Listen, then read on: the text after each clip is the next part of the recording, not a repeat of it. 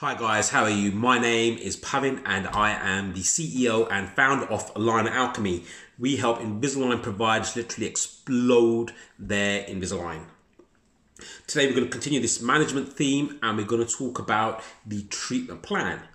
One of the big things that we're noticing between clients who are doing okay and those exploding is that the principal has taken a huge amount of time to customize and bespoke the journey, to remove all complexity and to make this very simple and very easy. So what this might mean is that you've done your consultation, you then provide them with a treatment plan. It comes out on a tablet.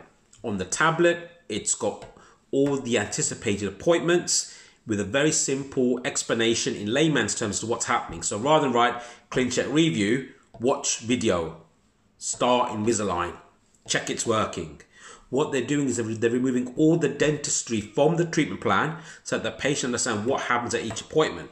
There's usually an idea as to what amount of monies have to be paid at what appointment. There's a clue as to how long that appointment will be. And sometimes it even says the gaps between the appointment. What we're doing is we're empowering the patient with a level of information engagement that they haven't received before. What that does is it removes all the doubt or the concern as to how things are going to work.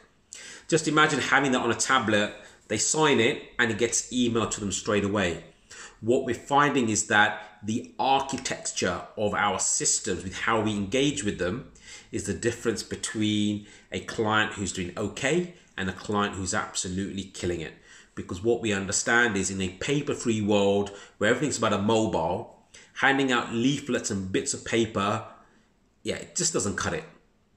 We wouldn't accept that in any other part of our lives because we want everything emailed to us or SMS to us, and yet we insist on giving out black and white bits of paper which are poorly printed with quotes on. What we need to do is to up our game so that at every contact point that patient is saying this is different to the guys down the road. The thought of me at every point is a lot different and I feel like I trust these guys more. Simplicity of how we communicate and make our journey is the difference between low volume and unleashing your potential. So guys, hopefully that was helpful. Any questions, get back to me. Bye.